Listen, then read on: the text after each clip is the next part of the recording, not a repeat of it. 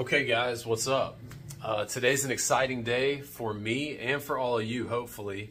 So let's take a walk. I have been searching far and wide for this vehicle.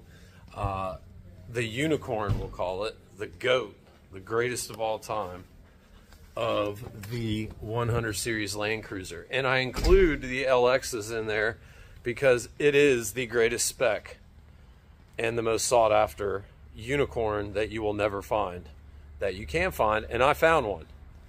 So without further ado, let me spin this and look what I found.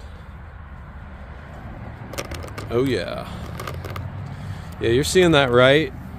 This is a 2006 100 series LX 470, as you see in the all sought after cypress pearl. This car does have ivory interior. Two owner California car, just got it off the truck a little while ago. So you know what that undercarriage looks like. It looks brand new. It's a little dirty under there, but I'm gonna get it all jazzed up. So you know, I've had in 13 years, I think this is my second Cypress car. And wanted to do this video not only because I'm excited about the car. I just got done doing my preliminary kind of inspection, driving it, walking around it, knowing what I'm going to be doing to it. And so I'm excited because this car's got great bones. It's going to need some work inside, outside. Mechanically, we've got some work to do to get this thing where I want it to be to sell it. And this specific LX is going to go on Bring a Trailer to be sold. If you're not familiar, bringatrailer.com. You can go there yourself, do a little research. It's pretty simple to do though. It's just a social online auction for collectible vehicles, and these 100s do really well on there. We've sold quite a few on there. You can kind of go back through our history and see how we've done those cars in the past. And we're going to do this one the exact same way. So mainly this car is going to need a lot of service work that I want to do personally before it goes on Bring a Trailer. And I'll kind of go over all that in a minute. But wanted to show off what this thing looked like in its raw form. For those of you who have been looking for a 100 regardless of the year, but have not bought one yet, this is going to be a good example of how a almost 20-year-old vehicle looks, regardless of what it is. So I'll go over that briefly. I'll talk about what we're going to do. But again, this is a two-owner, Utah 2. Actually, I think he went like that. Two-owner California car. Pretty good service history up until this point, but once it gets ready to go live on Bring a Trailer, it's going to be baselined. So just a few little things I'll point out here real quick. The paint's in great condition on the car. Our plastic lenses, as you see here, they're all cracked out and whatnot. We'll replace all of those.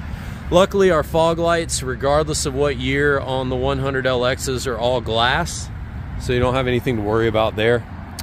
We're going to paint this front bumper. I know a lot of you have watched some of my older 100 videos in the past, and I tend to talk about these wheels and how they can streak when people spray stuff on them that is abrasive and eats through this special effects color that is on these 100 LXs. So let me get in here and show you what it looks like. That is what it looks like. And that's just, like, you can see drip marks, right? That where when people sprayed whatever they sprayed on here, they kind of drip down the wheels, and that's what they look like over time. Most people are not going to have these fixed. Obviously, we're going to have these fixed. My guy Mickey has a dead match for this special effects color. These wheels will look brand new when I get done with them. We will also have Michelin's on there. I'm not keeping these garbage Yokohama Geolanders on here, so well, actually it's Geolanders up here, and I think they are Continentals in the back. But still, there's a great shot of the side of the car. Really nice condition. All the claddings look really nice, which is unusual. Again, with the wheels right there, you can see some scrapes here on the bumper. All just kind of normal stuff. You got some scratches going on here. This is what you're going to see on a 20-year-old vehicle. The roof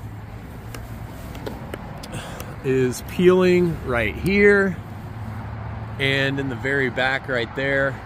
You can also see the spoiler is peeling as well. So we'll have all that. We'll have Mickey jazz all that up. It'll be looking nice and good. Look at this rear wheel. It's awful. And if you're wondering why there's black there, the black is there because that's the base coat before you put on the special effects for the color of these wheels. Rear bumpers got a little scrape back here. We'll get all this fixed up. Our doors look nice. Everything looks really nice. This is what's nice about this car, is that the inside is, I mean, I literally just got this off the truck a few hours ago. And this is exactly what it looks like. So just for time, I'm not going to pull down the third row seats, but you can see everything looks really nice back here. And when we get done with it, I cannot wait to see this car when it's done, because it is going to it's going to look awesome. There's our wheels again. Look how nice the seats look. A little damage on that door panel over there we'll have to have fixed. Right here, this section, so from here to here, I'm going to replace that. Back of the seats are all in really nice shape. Door panels look good. Passenger seat looks awesome. I'm going to save the best for last. All this is going to clean up really, really nice.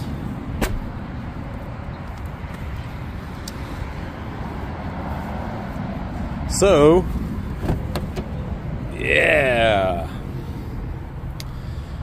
That doesn't look good. So I will not be putting some aftermarket vinyl or leather on this. I'm going to be replacing the whole seat cover, and it's going to come from Lexus. So we'll document all that so that everybody can see that. Steering wheel's in great shape, does need to be reconditioned.